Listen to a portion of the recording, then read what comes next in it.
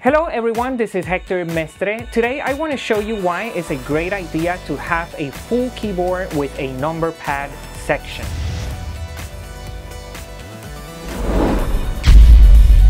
The advantage of having a number pad in your keyboard is the ability to rewind with number 1, fast forward with number 2, punch in, punch out with number 3, stop and play with number 0.